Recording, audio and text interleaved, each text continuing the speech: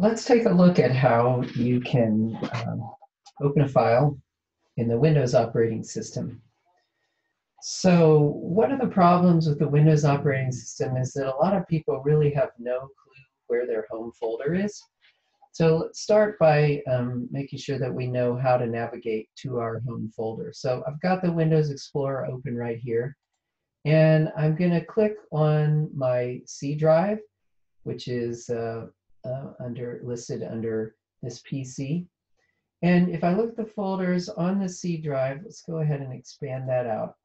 I can see that one of the folders that's here is one called users, and this is where your user folder is going to end up being.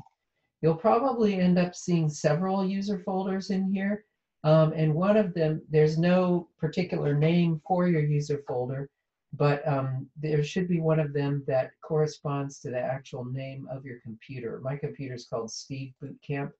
So if I click on that, now I'm actually seeing the contents of my user folder.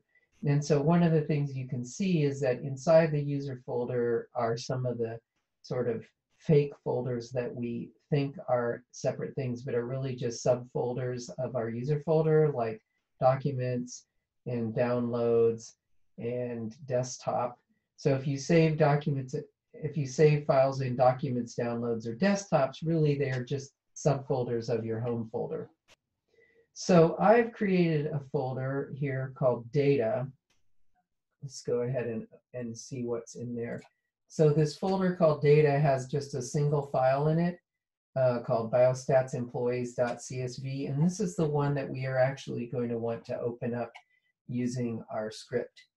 So if we go to the Jupyter Notebook navigation screen, by default, the Jupyter Notebook file screen opens up on your home folder. So if I look here, I can see, oh, here's all the familiar things that are in my home folder: desktop, documents, downloads.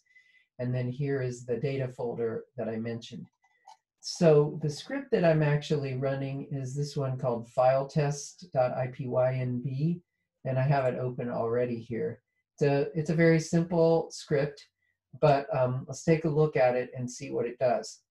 So in the first cell here, I just have the import statement for opening pandas, which we're not really going to talk about. It's not so much the topic of this video, but also take a notice that I imported the OS module, and we saw in a previous lesson that the OS module has a function called getCwd, and that's the one that we care about right now. So the getCwd function does not take any arguments. It just has empty parentheses, but what it does is it passes as its return value a string which represents whatever the current working directory is. And if we launched this Jupyter Notebook from our home directory, which we did because here it is in my home directory, then our current working directory should be the home directory. So let's go ahead and run this cell and see what happens.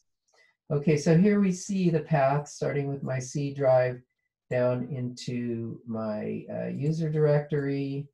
And then within my user directory, here's that Steve Bootcamp, which is, that is my actual user directory. And then, so the folder that we created to put the data in is called data.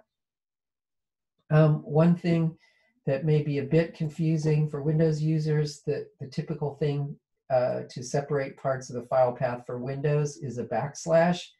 But for Linux, which is what Python uses, it's a /.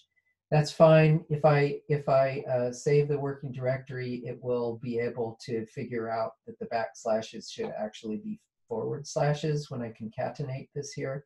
So one of the reasons for not just hard coding this whole part of the path in here is that if I decided that I really didn't want to have this notebook or the data folder in my home directory, I could put it somewhere else. And as long as the data folder is a subfolder of wherever I put this Jupyter Notebook, then when I open the Jupyter Notebook, the working directory will have the path of wherever I opened it from. And so as long as the data folder is a subfolder of that, we should be good to go. So I'll concatenate this first part of the string, the working directory, with the part of the string that leads me down to the file that I want to open. And then I'll just pass that path in as the argument of the pandas read underscore CSV function. And that then will create a data frame, which is called df bonus. And then in this cell, I'll have it show me the first 5 lines. So let's go ahead and run that. We see it didn't have any complaints. Now let's have it read the first 5 lines, and we can see that it was able to successfully open the file, and it's showing me the contents of the first 5 lines. So we did it.